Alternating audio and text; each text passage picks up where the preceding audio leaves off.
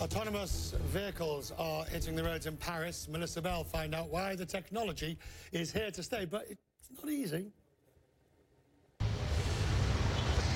Autonomous driving, we're told, is the way of the future. Autonomous cars featured heavily at this year's Paris Motor Show. But how can a computer deal with the randomness, the chaos of Parisian traffic?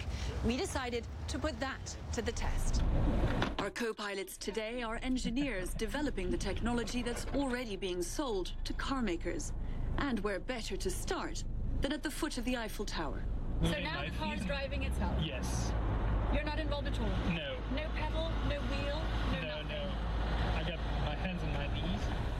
Which should be a dangerous thing given the cyclists, scooters and pedestrians. Not to mention the bad drivers who do have their hands on the wheel. But Benoit says the car sensors are more efficient than the human brain.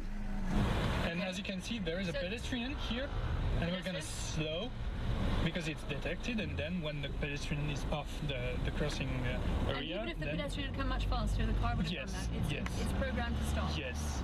The technology is part programmed, part learnt.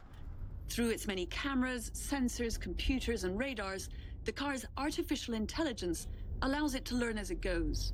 It's just always focused on its own task, which is driving me safely from point A to point B.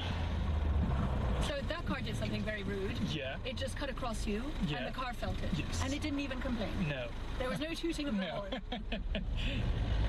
There will always be an element of risk, won't there? Even for computers? The zero fault doesn't exist. What we want to show is that we're able to drive during 1 billion hours without any problem. And that's much better than human beings. Yeah, of course. Perhaps the most surprising thing about all this is that this is likely to be an evolution rather than a revolution. Already, all of the sensors that exist on this car and that allow it to drive autonomously exist on the sorts of cars that you would buy today, ordinary cars.